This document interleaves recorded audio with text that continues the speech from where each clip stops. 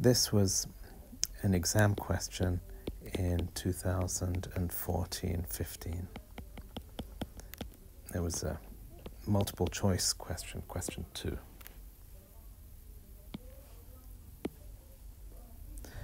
So here we're given a continuous time signal and we're told that it's sampled, and we're asked for the energy of the resulting discrete time signal. So there are 2 stages to this question. The first stage is the sampling stage, going from continuous time to discrete time.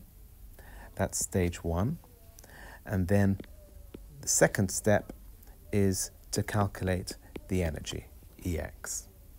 So first we find the discrete time signal, then we find the energy. So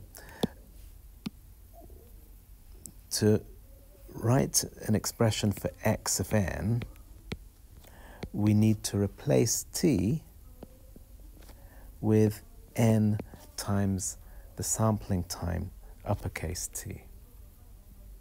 And we get uppercase T from the sampling rate.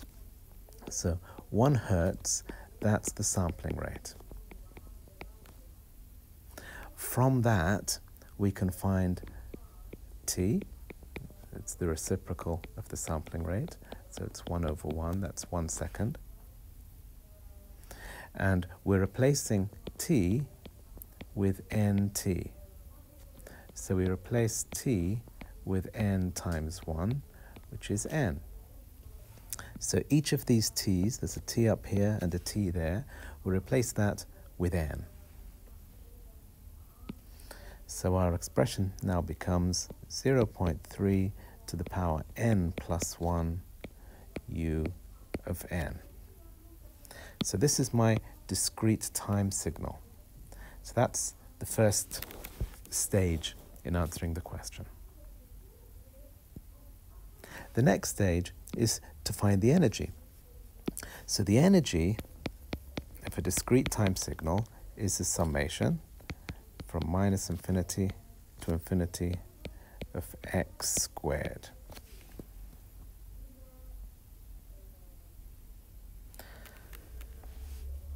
So that's simply the summation from n equals 0 to infinity. Why 0? Because we have a unit step. The unit step is 0 for negative values of n.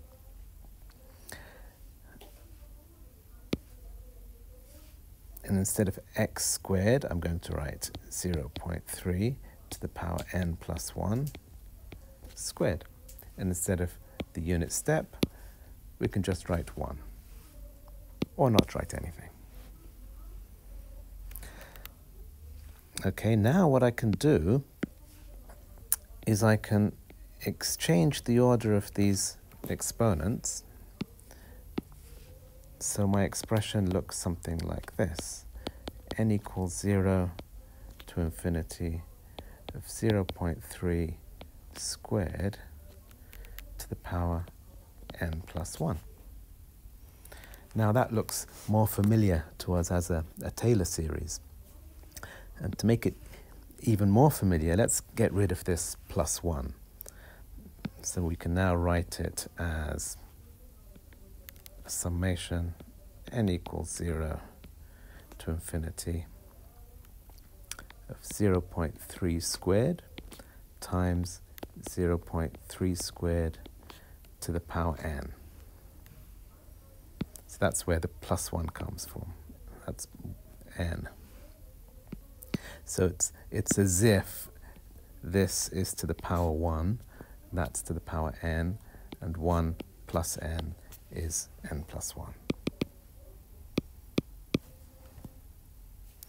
So last step, we can say that 0.3 squared times the summation from n equals 0 to infinity of 0.3 squared to the power n. Now that is our Taylor series, which we can represent as 1 over 1 minus 0.3 squared.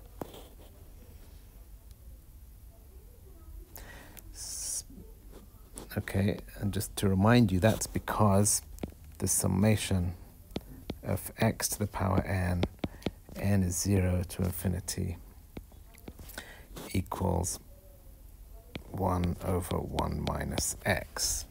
So that's a Taylor series you're expected to know. So the final answer here, Ex equals 0.3 squared times 1 minus 0.3 squared. If you put that in the calculator, you get 0.0989, which is approximately 0.1. So that's the energy we're after in this question. So it's a multiple choice question. That's your final answer.